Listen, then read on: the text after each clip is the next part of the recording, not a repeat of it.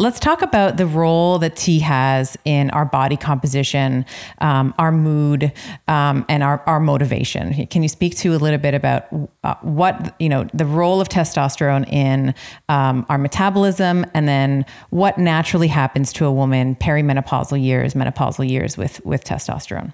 First, I want to echo a point that you made, which is a lot of women think that estrogen is the most abundant hormone that we have. It's responsible for our breasts and hips and about 400 other tasks in the body.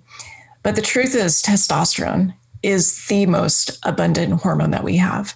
So even though men have more, on average about 10 times more, women are still exquisitely sensitive to it. So I just wanted to highlight that point that you made so beautifully.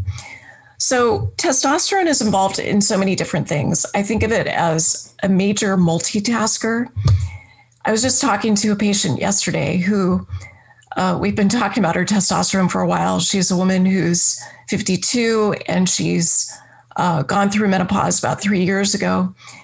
And she was saying, I think my testosterone is incredibly important to who I am as a person. And I agreed with her because she's a female executive. She's a risk taker.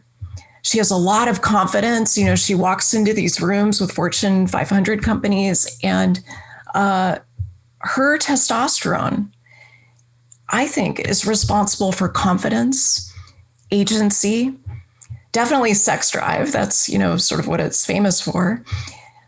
But it also is a major part of her sense of vitality, her mood, her stable mood, not feeling depressed. So what I see with testosterone is that some women start to decline, especially women who have been under chronic stress, toxic stress. We can see it begin to decline in the late 20s.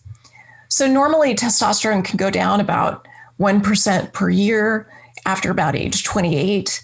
That can be accelerated if you have excess stress. If that excess stress is driving up your cortisol and your insulin and you're eating more sugar, that can drive the testosterone down even faster and lower.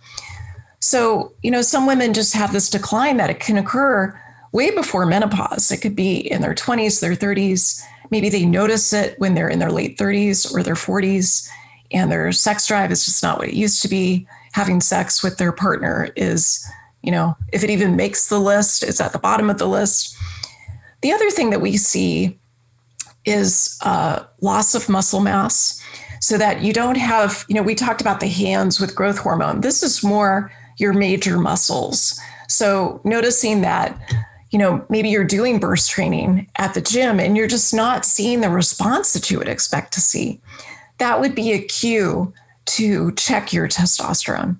So testosterone has its hands in a lot of things, some of which overlap with growth hormone, but some of which are unique to testosterone, especially vitality, agency, confidence, and sex drive.